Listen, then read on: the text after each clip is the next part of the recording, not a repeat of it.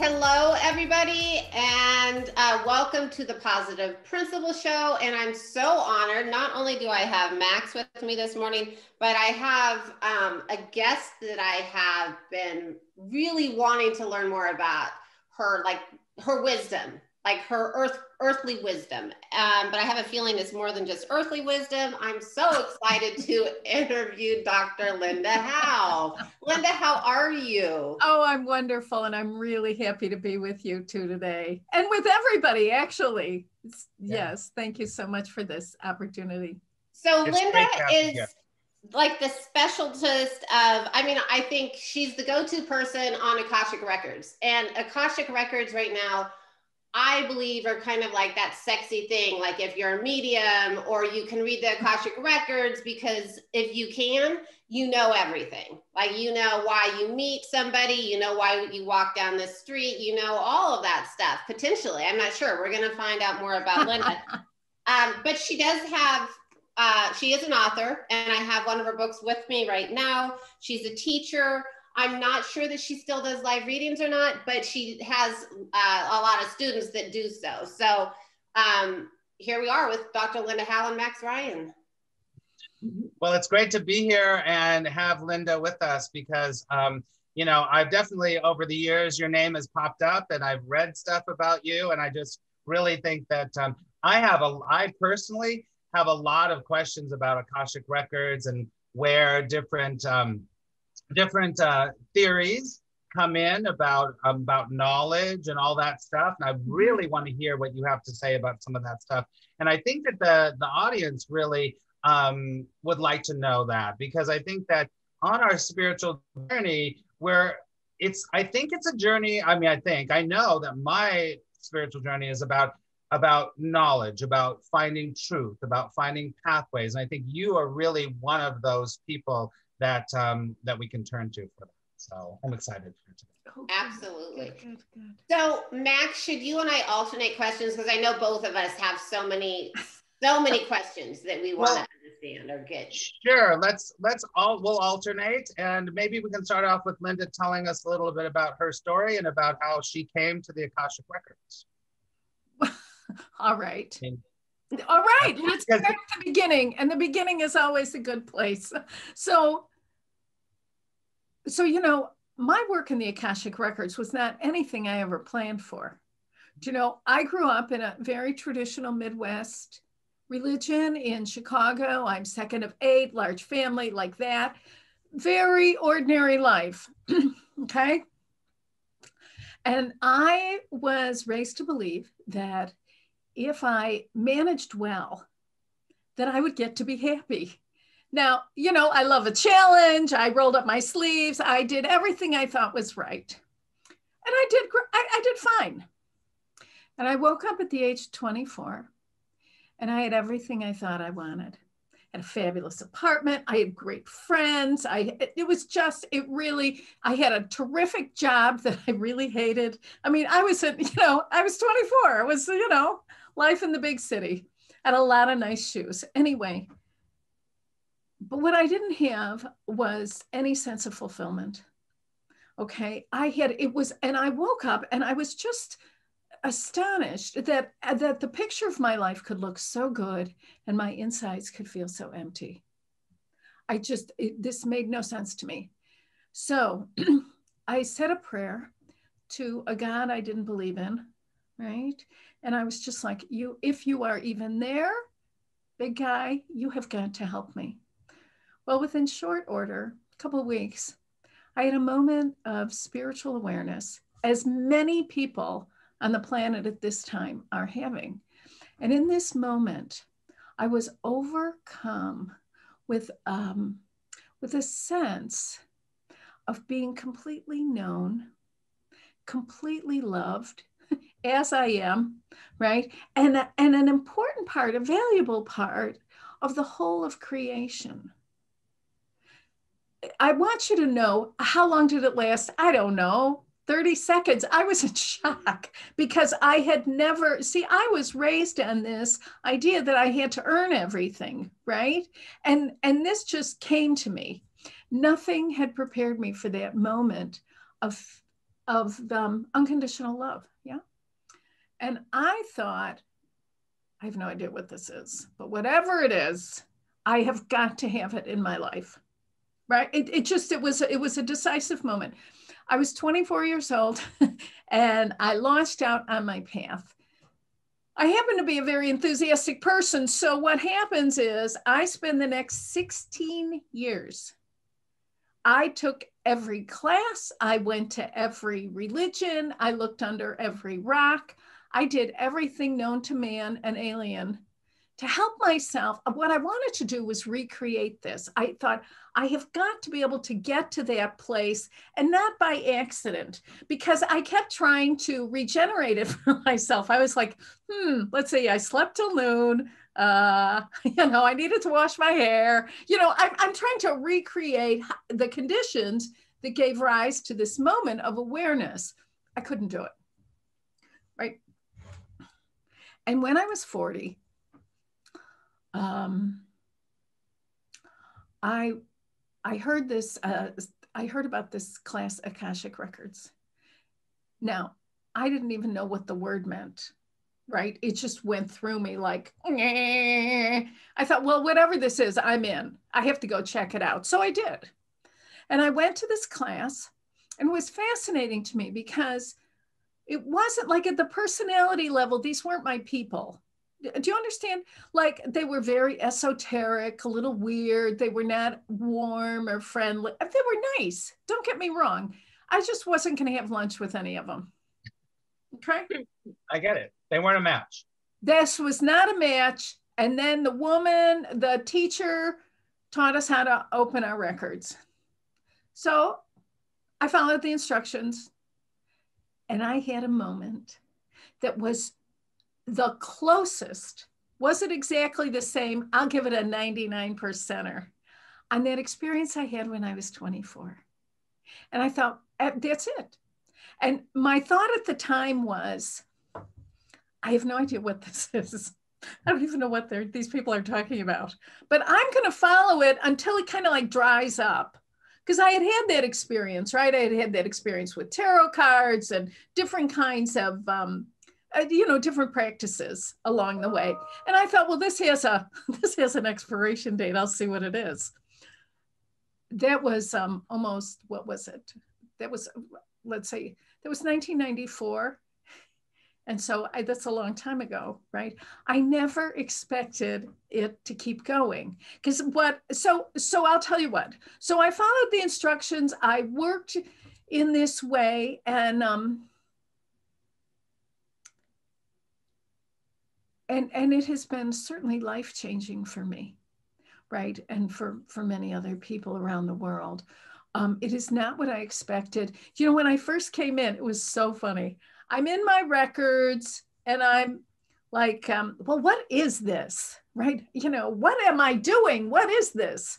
And what I get is, this is an infinite spiritual resource. I thought, oh yeah, I get that. I had no idea. I'm mortified by my own arrogance because I didn't know what infinite meant. And what I've come to understand in my experience is, like, I'll be working in my records. I learn stuff. I love it. It's so enriching. It's so wonderful.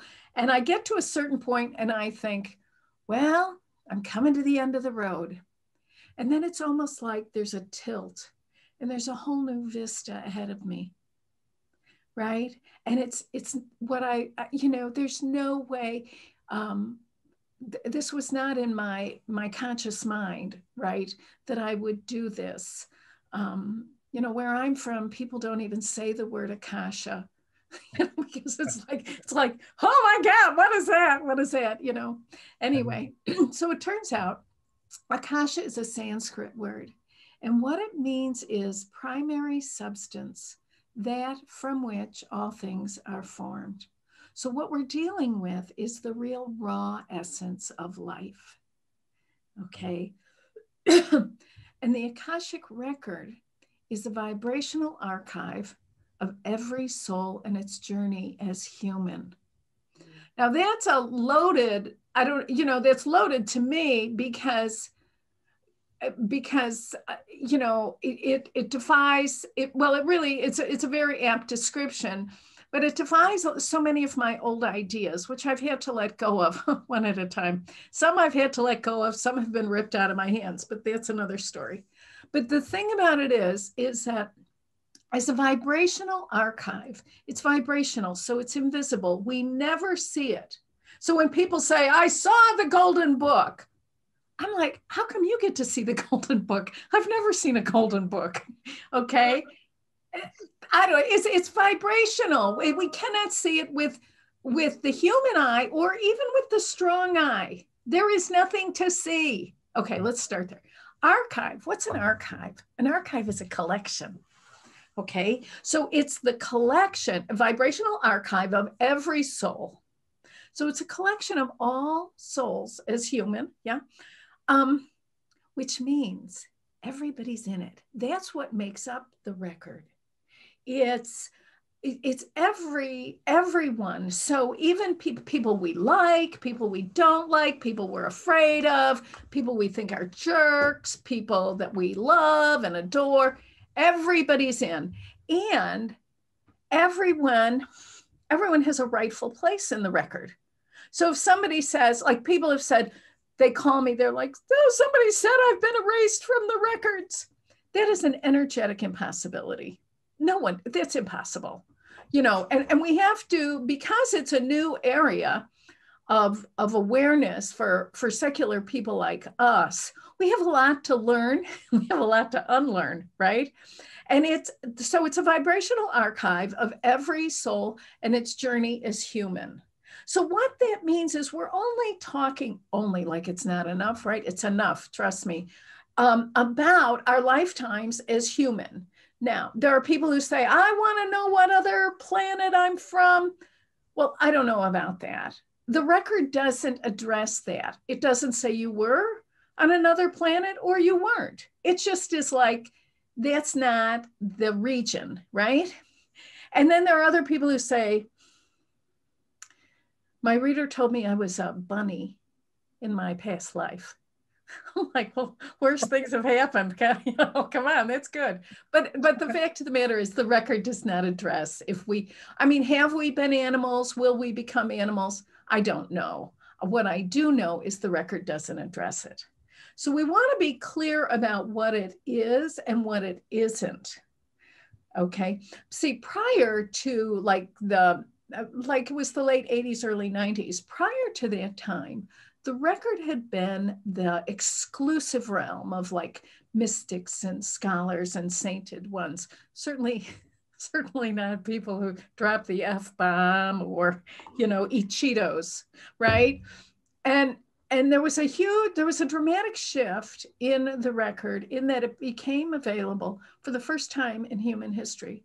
The record became open to secular people like us. This is very, very exciting. However, what was missing was appropriate training. It would be like we all got new cars, but none of us know how to drive them, right? So we have to learn how to drive. Once we learn how, we know how, and we can pass it on. I don't know about you guys, but I know my parents certainly had never heard of the Akashic Record, and they certainly had no way of knowing how to engage in this dimension with any productive, positive results. And yet my son says things to me like, why do you make such a big deal out of that? Everybody knows all this stuff. This is all the most, it's the funniest thing. He goes, everybody knows that there's light at the center of everyone. What's the big deal? I'm like, how do you know that? They come in, right? So we are this bridge generation and we deserve good education. Mm-hmm. And that's really part of my commitment in my work is, I have a commitment to make the Akashic Record available to anyone who wants it. Okay, that's really my commitment. And then the next part is to provide outstanding training to people who are seeking this. Because what's frightening to me is when when people call me with these questions and I get the emails and and it's like, oh my God, what are they thinking? You know, this is not what this is at all. And so anyway, so that's where my work is. My first book came out, that book, the Orange Book, right? How to Read the Akashic Records. That came out in 2009. Now, when that book was first released, it was the only book that explained the character and composition of the Akashic Record for personal use. I am not a scientist, clearly. Anyway, but so it was the first resource, first instructional manual, yeah, for how to read, how to access the record consciously, responsibly, deliberately, okay? And some of the foundation materials, energy healing in the records, clearing unwanted ancestral patterns, and reconciling past lives, right? All of that is in there. But when that book came out, ooh, doggy. I mean, I got like people sending me notes. How dare you, the Akashic Record, you're not supposed to do that. And now, and there was nothing else. Like if you went to Amazon, there was nothing on the records. There was nothing. Okay. Now, you Google Akashic Record, everybody and their mother. You know, Polly, you said it so well. People are saying, oh, this is the Akashic Record. I'm like, I don't know about that, boys and girls. I mean, you just, it's the whatever it is, it's the fashion. Yeah, it's the trend right now. That doesn't mean people know what they're doing, and it doesn't, it just means it's whatever it is. I don't know. I saw somebody was having an Akashic Record party, and I thought, what in the name of the gods is that? Anyway, so that's kind of, and then since then, right? Since then, so the first book, right? How to Read the Records. The second book, Healing Through the Akashic Records, about personal healing. Yeah. The third book, right? Discover Your Soul's Path, about our relationship with the world. It, as seen through the records, the possibilities, right? Like that. And then I just released my fourth book, which is Inspired Manifesting, right? Elevate your energy, ignite your dreams through the Akashic Records. So many questions. I have so many questions. Very exciting. Well, that's all right, because Max, I've got all the answers. I hope you do. I know. I hope that answers your question. But okay, please. And you can interrupt me, because I could just. Yeah, no, it's good. This is good. I've got so many questions. Polly, do you have something? I do. I mean, actually, Dr. Howe, you answered some of them. I think it's interesting that it's the focus on humans and not going beyond that. That was one question, because many people do believe that there's, more than just human existence.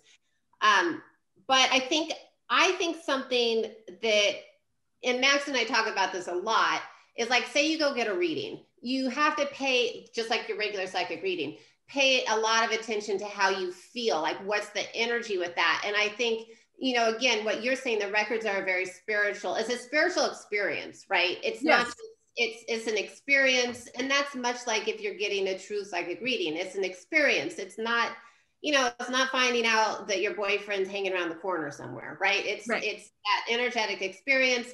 But is there any other way, like if you want to get an Akashic reading, is there any other way to, like, how do you know somebody is really good? I mean, because this sounds like you're opening up, you're opening up to this, you're trusting this person, right? With your energy, with a lot, right? That's right.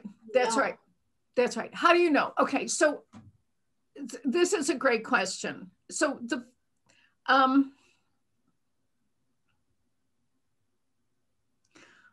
I always recommend, when people are going for a reading, take your common sense with you. Don't leave your common sense at the door. I mean, that is like nutty nutto. Okay. It is in the culture, we're so used to being at the mercy of external spiritual authorities, whether it's a psychic reader, an Akashic record reader, a priest, a minister, a whatever, the guru, right? Somebody outside of us knows us better than we know ourselves. That is hogwash, okay? So the first thing we want to do, I mean, like,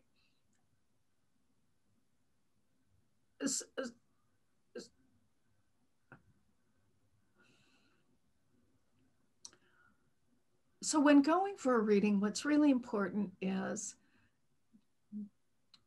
my initial response or my initial experience of this reader, do I feel safe enough to be honest with them? If I am unwilling to be honest with this person and want to make them guess what's going on with me, then that's not a good reader for me.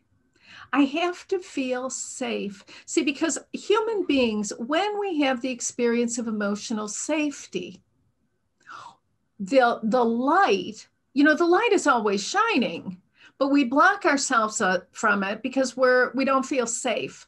When we feel safe, the light will bring to the surface everything we need to know, everything that's valuable for us. So for me, the biggest question is, do I feel safe enough to be honest with my reader? Okay. The other thing is this: we all know, in the ordinary, we know when someone tells the truth, especially about us. Okay. We know it. It rings true within us. Sometimes it makes us laugh. It's so painful, right? It's like, oh my God, you have got to, you know, it goes ding, it goes right in. We also know when someone is deeply and profoundly full of it, and they might be using a fancy vocabulary, but there's no connection. The thing about spiritual, these are spiritual readings, and spiritual is another word for love. And the way we know our reader is good for us, right, helpful for us, is that we have the experience of being respected and appreciated, okay? The reader is kind and honorable. The reader doesn't make fun of us. Like if a reader says, and I've been in this experience, I've had readers yell at me like, "You've got to love yourself." I'm like, holy smokes, if I loved myself, first of all, I wouldn't be coming for the reading. Let's start there. And second of all, I don't know. I mean, you're being pretty mean to me. Yeah. How does that factor in? And I don't think that's like, I don't think that's cute. Like that doesn't help me. Somebody yelling at me, that's never really helped. No.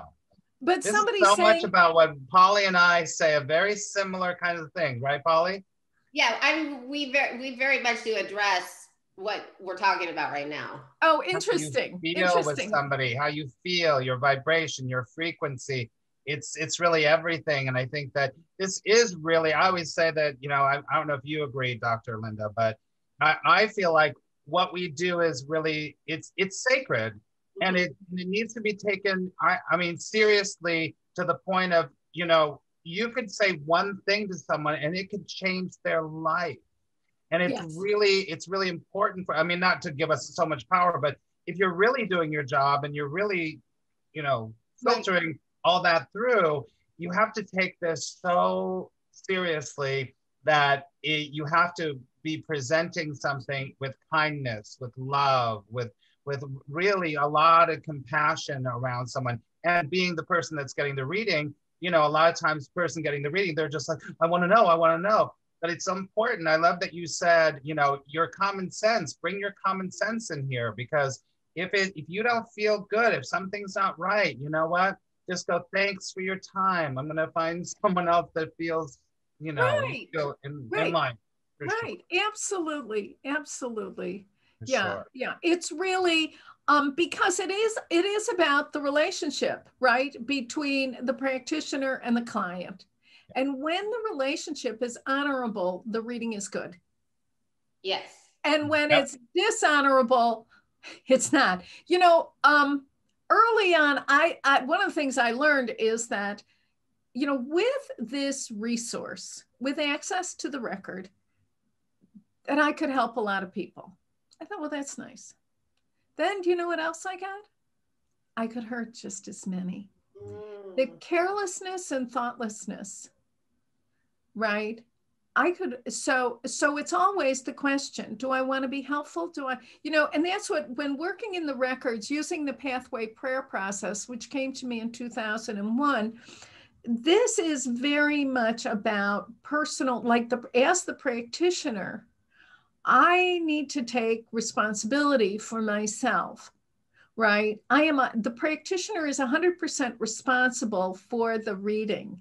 Because see, if the practitioner gets the valid reasons the client is in a heck of a situation, then the client can get it. But I cannot, and see, we can only transmit who we are. We can't transmit, there's nothing else to transmit, right? And so if I don't get it, you aren't going to get it. It's the law, right? The law, because right? we're all connected. Right. There's no, because we're all connected. Yeah. Right. So if I get it, you can get it, right? But if I don't get it, there's no amount of cajoling, insisting, manipulating that I can do to force the will of the universe down your throat. It just doesn't work that way. But if I get it, you'll get it. But that's something to learn. I mean, I don't know about you two, but I know when I first came into this, I mean, I didn't even understand what I was doing, right? I didn't understand like the motivations behind it and the intentions and the goals and all of that. And that has been, of course, a growth process, which, I'm really grateful to be involved in it. So. I love it. I love it. Can I just turn the corner just a second? I have a question. Whatever, you got, yes. So, Dr. Linda, talking about the Akashic record and all that stuff, I'm pretty sure I get the idea and what it is, right? But my question is, what is the difference between the Akashic records and what would be called the divine matrix or the mind of God? What is the difference for you? The mind of God, the divine matrix. Okay, yeah, I got it. I know what you're talking about. Okay. So, the Akashic record. So there are a few ways we're gonna, it's hard to pin down, of course, but we can describe it. Okay. So one of the ways we describe it is the intersecting zone of the heavens and the earth through an individual. Okay, that's an individual's records. It is that zone, in the interior of every being where the heavens and the earth connect as they do. So that's one way we want to consider that. Then we want to look again, there's like the universal mind, the divine mind. Is it wonderful? Oh my God, yes. But here's the thing. The Akashic record is the convergence of the universal mind, the universal heart, and the universal will. It's dimensionally spherical.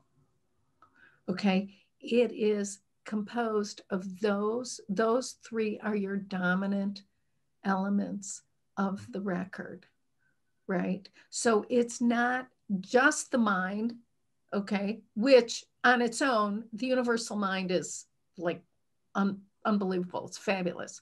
The universal will, also tremendous. The universal heart, need I say anything? But when we put these three together, like in an overlay, and we carve out the place where the three converge, that is the record, okay? Now, it is a realm of light. Okay, so it's not a deity. We don't have to pray to it. Thank goodness. We can't, we don't beg it. We don't implore it. I teach people around the world, and it's interesting. In some cultures, they'll say, well, I was praying to my record. I'm like, why? This is a body of light. That makes no sense, right? So anyway, but do you see? So we're sorting out at this point in history, we're teasing out the old ideas of a spiritual resource, and we're moving into very Aquarian understandings. Okay, so universal heart, mind, aha, ha, ha. Here's this other thing. The Akashic record resides at the soul level. It is a soul level dimension of consciousness. It is woven into the fabric of the soul. Now, if we understand or consider that the soul, like if you think that the soul is at the floor of the heart center, okay? So just imagine that the floor of the heart center is like, I like to think of it like mylar, like those, yep, those the great balloons, right? There's a surface like that. It's a reflective, yeah, reflective. The Akashic record is, it's woven into the soul. It emerges, it radiates from the soul, connecting us to the source. So it is the energetic connective tissue from the soul to the source that keeps us in place as our awareness keeps awakening. We have, we're always in the process of expanding spiritual awareness and awakening, always. It's very accelerated right now, but see, the record is the energetic connective tissue that keeps us together while we're waking up, and probably certainly beyond that. Okay, so the more we can get a sense of it, right? It is a field of light. That's really what it is. And light is synonymous. Like, it's interesting what happens with light. Like, spiritual light in a human being is immediately converted to attributes of love. So people, when you come for a reading, or, when people are learning how to do readings, one of the exercises we do is looking for the light. People are like, where's the light? We're looking for a beam of light, a physical light. That's not how this is. It's because what happens when light, when spiritual light interfaces with the human dimension, it is immediately converted to attributes of love. Which, is that universal? Yes, that's universal. However, the way that love is experienced and expressed at the level of individual is different with everyone. It's unique. So, like, some people are very enthusiastic and appreciative and generous and, right, hospitable, and other people are tranquil and serene and retiring and invitational. I mean, so it's so interesting. And yet these are all attributes of love. It's stunning. To me, this is absolutely stunning stuff. So beautiful. I'm sorry. Go on. Oh, don't be sorry. I think it's really great. It reminds me of, I'm a student and a teacher of A Course in Miracles for 38 years. I've been doing this work for many years. Cool. Okay. And so it reminds me of in the course, he says that we all come here with a highly individualized curriculum. So it kind of is, it's making me think about, all of those convergences in our individual souls, right? Connected to all that is.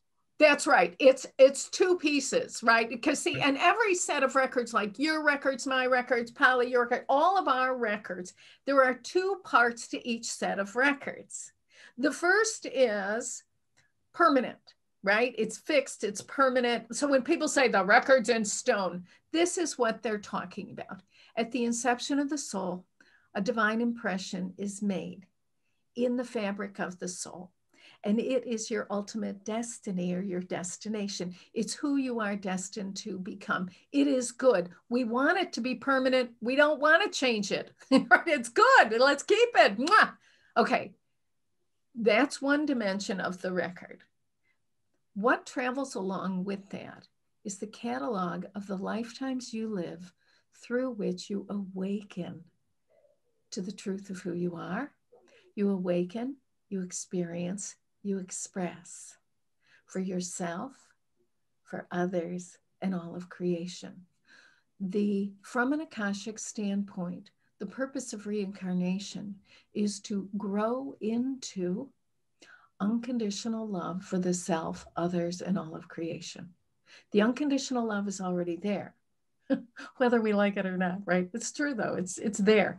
The question is how, and as when we're not in human form, this stuff's easy. It's a love fest, right? But you put us in a body, throw in a teenager, a mortgage, a car payment, hot dog. It's like, woohoo, game on. The question is, how do I love myself now? That is the question. You know, when I was doing that, after my first book, I thought, oh, I've got the method, I'm done. Anyway, lo and behold, I was just beginning, right? Never done. Never done. So then I realized as a person, I thought, my God, you know, I had, my father was dying and my son is like this creative, you know, giant and 5 years old, driving me crazy. You know, I'm like, how do I do this? Because I had all these spiritual ideals, great ideals, right? I'll be a presence for peace and love.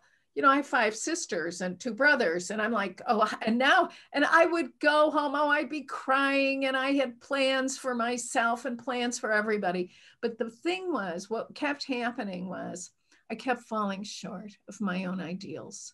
And then I would berate myself. And then, I mean, it was just, you know, and then it would just snowball into complete self-absorption and paralysis and uselessness, which really did no one any good. So I would go into my records, and do you know, it was the craziest thing, because I'd go in, I'd be like, oh, I did it again. I yelled at this when I did that. You know, I didn't do this. I mean, I'm like recounting all the errors of my ways. Yeah. And the record, I have to, no matter what I would bring in, I would get, you know, it's okay, Lynn. We know it's not perfect. You want to do better. And right now this is hard and blah, blah. And I thought something is terribly wrong, because this is a spiritual resource and it's nothing but kind and warm and accepting something. You know, I'm from the school where you pull yourself up by the bootstraps and you keep your, you know, whatever. Suffering, suffer, right? Work harder. And I mean, it just was, anyway. So about 6 months into this, it occurs to me that maybe there's an idea here. And it was at this point, my whole relationship with my own record shifted. And I began to understand that there is a spiritual practice of unconditional self-love. And I was being trained in it. Nice. And it has changed. And it is the foundation then of all my work, right? Because everything I do, you know, everything I do, then I write a book about it, right? I know some people are like, oh, I sit down, I channel a book. I don't channel a book. I get a little piece, I work with it, I work with my students. Then when I'm pretty sure, then I write it down. Anyway, it's you know, everybody's process is different, but that's how it goes. So what else? Okay, I have a question for you. I mean, so, and Max and I talk about this a lot, the deeper, you know, looking for the deeper answers or looking for the deeper meaning in life. So if somebody wants to get an Akashic record, is it like, what can they expect? Are they going to find out their life purpose? Are they going to find out why people are in their life? I mean, are they going to really get these life-changing answers? Is that why people go? Depends on their questions. So you can go in and fire away any question, like. Okay, no. This is really good. I'm so glad you're bringing this up. Here's the thing. The record responds. So, okay, the record is the past, present, and future of all possibilities. It's not absolutes, okay? Yeah. So let's get that out there, okay? Now, it is not your best predictive tool because it's about who we are becoming, not what we're wearing as it's happening. Yeah? Mm-hmm. Okay. Now, I just lost your question. Well, I guess I want to know, and I mean, Max, I can feel Max's brain going off. So here's the thing. Just because everything is available doesn't mean it's useful, right? Right. So yeah. I go into the record because right now I'm having an issue with my partner, my son, my sister, my work. I'm stuck. I'm this, I'm that. The questions, it's very much, the record will respond to my authentic concerns. Okay. Now I happen to have, because I'm kind of a curious kind of person, I happen to have a list of all the questions I want answers to about life and the universe and na, na, na. And I will go, but see, the truth is there's no juice behind that, because I don't really need to know that stuff today, unless I do. Okay. So what happens is if I go in and I have questions about myself, yeah, my journey, my quest, all of that, the people involved, but here's what's, then the record responds. Okay. So there are things that just have no influence over on me at this point in life. Are they interesting? Yes, life is interesting. People are interesting. Do I need to know everything? No. So it's what is going to help me take my next step. Where can we shine the light on now? The other thing I have found, much to my chagrin, is that if I go in and ask about a relationship problem, could be anything, any relationship, you know, they all involve people. Okay. And in my relationships, I am one of those people.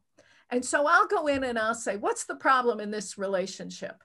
And what happens is I always get directed back to myself. What is my part?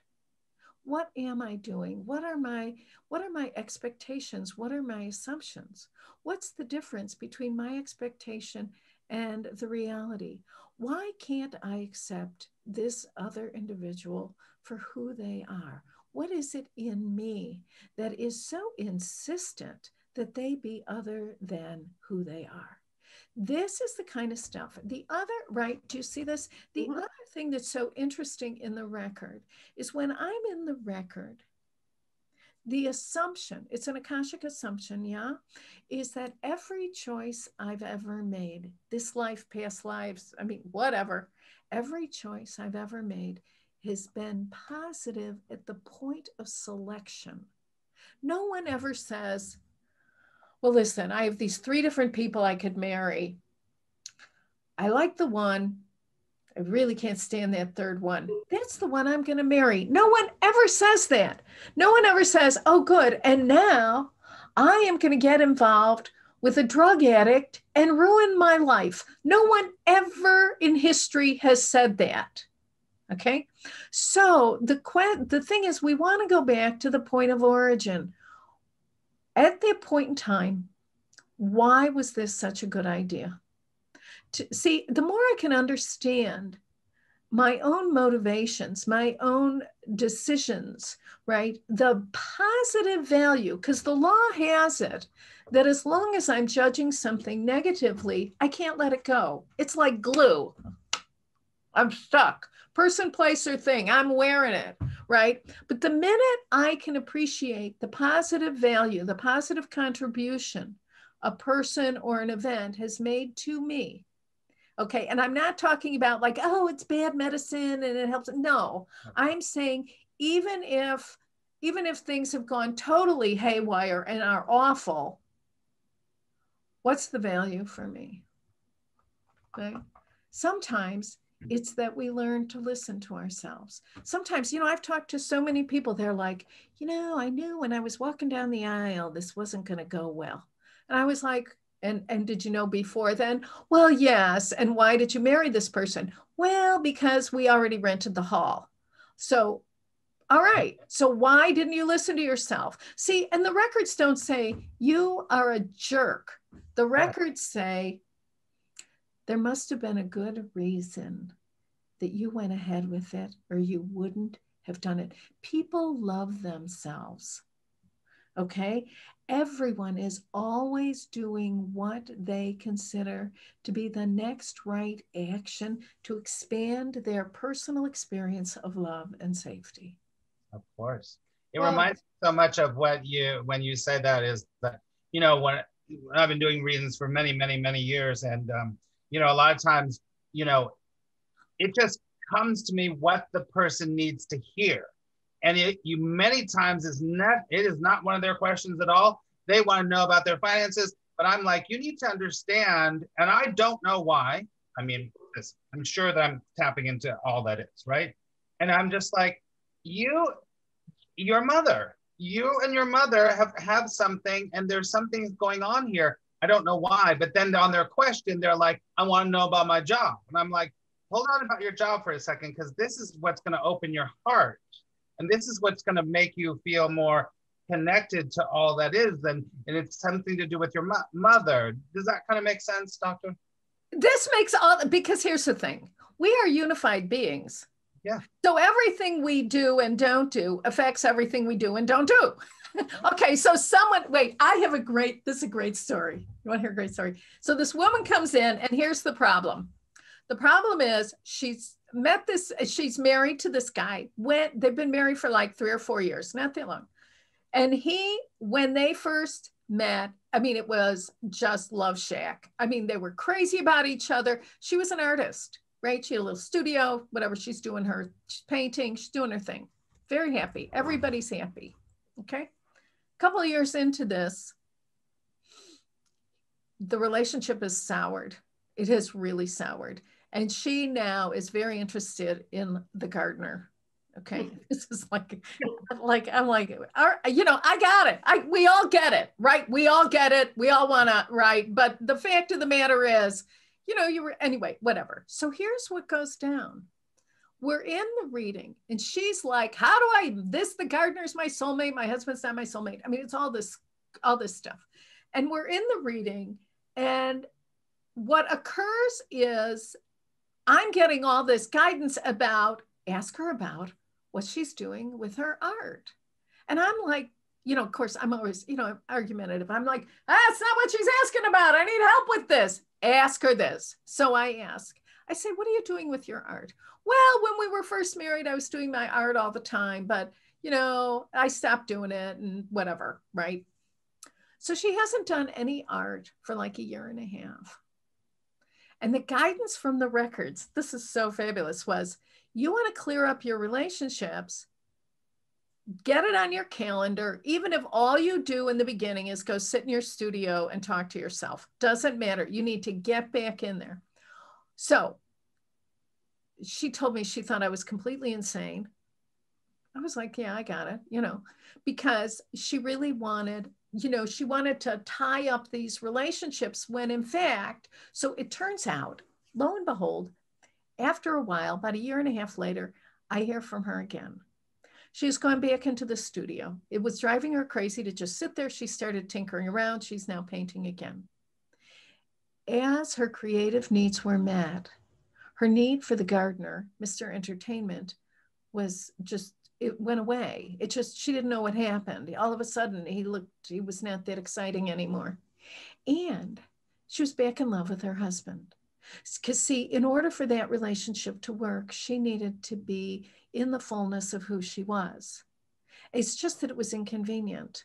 Okay. And we understand that we're all over 20. We understand that sometimes being who we are is a little inconvenient, but you know what? If we're not who we are, we have nothing to build our lives on. We have nothing to go on. So anyway, so that's how the records work, because the understanding is this is a whole woman. Now, to me as the reader at the time, I didn't get it, right? I got it. I didn't get it, you know, because part of being a reader is, you know, I want to help this woman. I want to give her what she wants. I want to make her happy. But the thing is, it's, you know, is it long-term? Is it short-term? Right. And that's what, to understand when we do this, you know, people who want to be readers have a deep commitment to empowering others and are really sensitive. And we take that into consideration, right? That the people who do this work, really, their intentions are always good. But, you know, we're all human beings and we're all going to make mistakes. And so how do we accommodate for that? Right. And see, the record is, you know, it's one thing what the reader says, it's another what the client hears. Right. Those are two different trajectories. I mean, it's been my experience. People will say, you know, I used to live in this small town. Small town is 7,000 people. We're talking small. Anyway, and I would go into the grocery and I would see people that I had read, and they would come up to me and say things like, oh, you said blah, blah. I had no recollection of what I said. And I was like, then it occurred to me, did I really say that? Or that's when I learned about people hear what they need to hear. Anyway, it was fascinating. So. Well, Linda, this has been amazing. And I think both for Max and I think it's really interesting because I think both of us, can say that we probably feel like we dip our toes into that when we do readings because because you do. Yeah, so it's so interesting. I mean, I have actually, I'm so honored with this because I've been so interested in really what the records are because there's so many people that say they read them and I'm like, I don't know. And so, right, because it's really having faith in, like you said, that if you say you're doing that, there's a lot of, it's a spiritual experience. There's a lot of, you have to be very honorable, very respectful, it's a, what's the word I'm looking for? It's not like going and buying a pair of shoes. It's sacred. Right? It is sacred. It really is sacred. It really is sacred. Mm-hmm. And we all know the sacred when we enter into that space. We all know it. It's part of who we are anyway. Yeah. And so it's, and I think it's interesting. There's a familiarity to it and an intimacy and yet a wonder, which always blows my mind. I'm like, how is it that it can be so known, right? So like comfortable and yet so unknown. So it really is. I think in essence, when we step into the record, we are right in the heart of spiritual paradox. And the first spiritual paradox that we encounter is that, at the level of the soul, it is absolutely true that we are infinite, eternal, immortal, unlimited. All of that is true. And at the level of human, we are finite, we are flawed, we are mortal, we are imperfect. And so no wonder we're all upside down because all of these things are true simultaneously. We should be confused. It's confusing. I always say the greatest spiritual truth always comes with the paradox. Always. To go high, you have to go deep. That's right. To go to eternal, you have to be in the final. That's right. It always is that, and writing that is really what it's all about. With spiritual paths, writing that wave there is what it's really all about, and hopefully, we can start to, try to get on the surfboard and master that, in our own lives, so that we can go, hey, you can try it yourself, and we can kind of guide people in that way. And then we're going to probably have to wrap up, but okay. Just, this has been such a pleasure. I'm just like, if you see, I've been writing notes and you're just such a bright light. So would you say that it's quite possible that people are tapping into the record and they don't even actually know that that's what they're doing? Okay. This is. I don't mean to open up a whole can of worms. No. And I will do my best to kind of stay in my whatever. Okay. Yes. The short answer is yes. Here's the issue, as I understand it.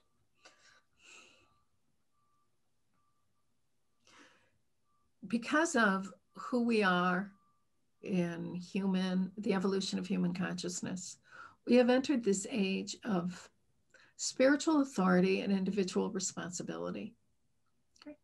Now, historically, and even currently, many people bump into the record at random, right? It's a random like, and then I had this moment and I've never been there since, or I'm trying to get there, or I'm pretending I'm there, or, there are a lot of ways to do this, right? Right. Okay. With the work that I do, we are talking about being intentional and deliberate. The work is conscious, responsible, and deliberate. So nobody's out cold in a trance channeling. There's none of that going on. It's conscious, responsible, and deliberate. So, and because they're my records, or with your permission, they're your records, but only with your permission, right? But it's my records. I am entitled, right? It is my birthright. It is my spiritual whatever, right? I am entitled to have more conscious connection with my own soul. Everyone already has a connection with their own soul, and some people are more conscious than others. It's already the case.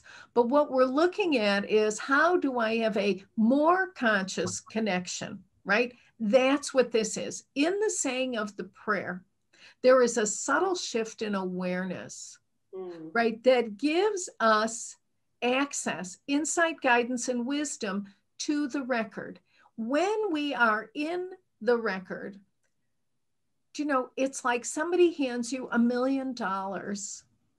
And now the question is, what are you going to do with it? Well, you can stand there and just hang out with it. I mean, I understand that. That's cool. Go ahead. But if I want this to be useful, productive, meaningful, significant for myself and others, I need to learn how this field works, what's happening here, what's not happening, what are, you know, I do a whole part in the practitioner certification on what are appropriate expectations of the work, right? Because there are so many confusing old ideas that people have had, right? And, you know, I've had people weeping in classes for decades now because they haven't seen the book, or they haven't met somebody in a big, you know, some tall, skinny guy in a brown robe. You aren't going to see anybody. There's nobody to see. I mean, one of the great things, it's so Aquarian in the records, is that the beings of light who like govern things, right? They manage the flow of the energy and the wisdom and all of that.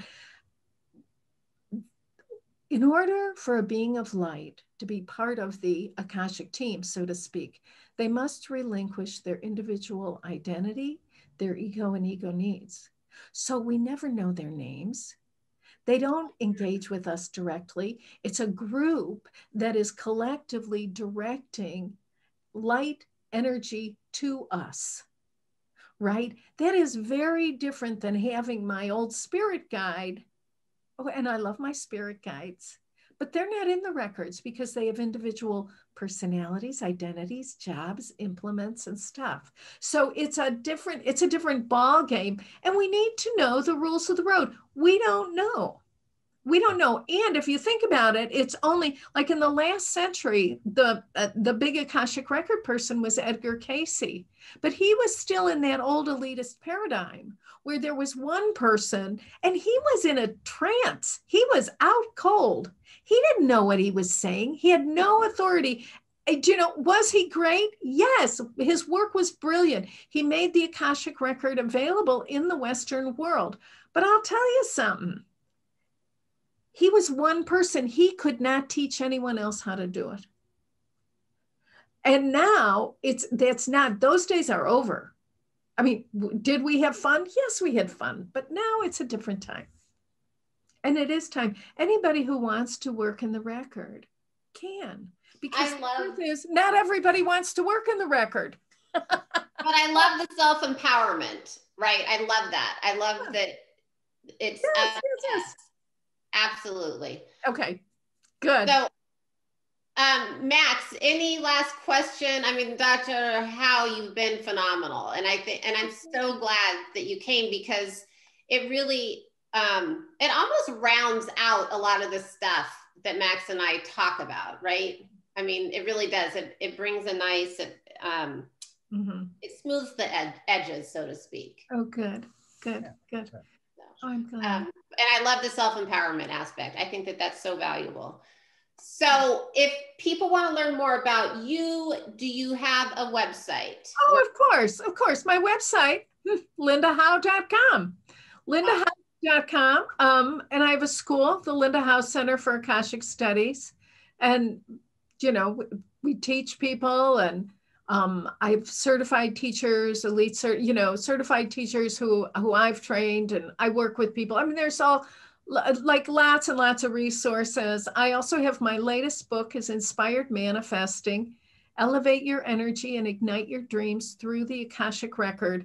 And it's very interesting because, Max, there is a whole section there on paradox and actually standing on the infinity symbol as if it's a skateboard. I love it. Love it.